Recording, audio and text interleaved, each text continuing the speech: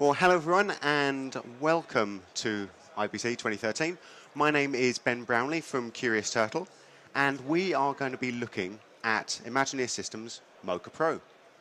So what we're going to be dealing with over the next 20-30 minutes is we're going to be taking a look at this shot here. So we have our little crane shot of the girl going up very slowly, and it's a nice shot, but we've got a few things that are complicating it. For the first thing, the crane is slightly wobbly, so we've got a little bit of jitter going on in the crane, and we're going to stabilize all that out. And what we're also going to start to do is we're going to start to do a little bit of reshaping on the girl's face as well. So what I want to actually demonstrate is how we can use masks and rotor splines in a slightly different way here. And if we've got time, what I'm also going to do is, if you take a look at the top left-hand corner up here, we've actually got a bit of a gap going on there. So I'm going to come in, I'm going to fill that gap in and just sort of, tidy everything up a little bit. So let's take a look. We won't do the whole shot. We'll do like the last 100 frames of this one. So the problem that I've got here is that what I actually usually want to do with this is take it into a 3D tracker and get a virtual cam because actually I wanted to do quite a lot of stuff with this particular shot, and actually doing it that way caused a few difficulties for me, simply because, well, we got a few things that are going to throw off the 3D tracker. We've got the girl moving around, which is absolute no problem. I just mask her out so we're tracking the rest of the stuff. Okay, well, we've got flowers coming in throughout most of the shot. Okay, we'll sort of mask those out so they don't form part of the track as well. But the biggest problem we've got is that if you have a look at all the flowers that are going along the sides here, actually whenever the girl moves, all of these flowers move in a sort of small, subtle kind of ways. And it's all this sort of stuff that actually throws off my, my camera solve. So instead of doing it that way, what I'm going to do is I'm going to use Mocha and Mocha's planar tracker to be able to track these through with a bit more sort of accuracy.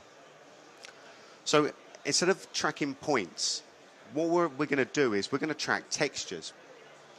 So I'm going to create a spline shape here that just defines a certain area of the image that I want to use.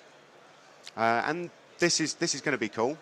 But the big advantage with the Mocha planar tracker is that what I can do is I can set up multiple shapes, and so long as they sit on the same plane, it's all going to add to the accuracy of the track. So if anything happens over here, if I set up another shape over here, let's find somewhere that's not moving, probably around about in this corner here.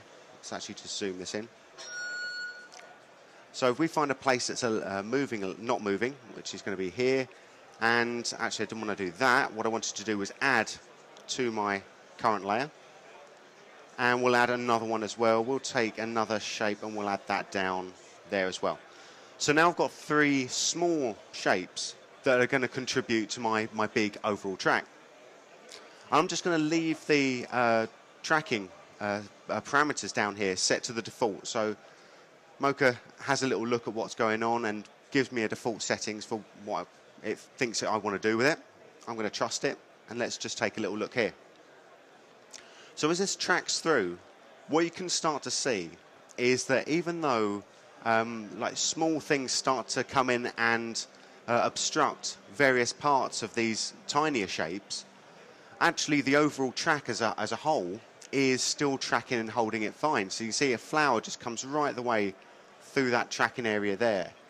But because of the way that the planar tracker works, I can have small things happening in certain areas here, but the rest of the shapes are actually going to hold that up.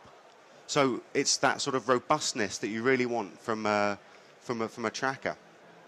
And it's not just all the occasions where you have flowers throwing at your talent. It's also for when you've got things like motion blur or noise, that sort of stuff. That's where being able to have that sort of robustness is really going to speed up your tracks. And we take a look now, we play this back. This looks like it's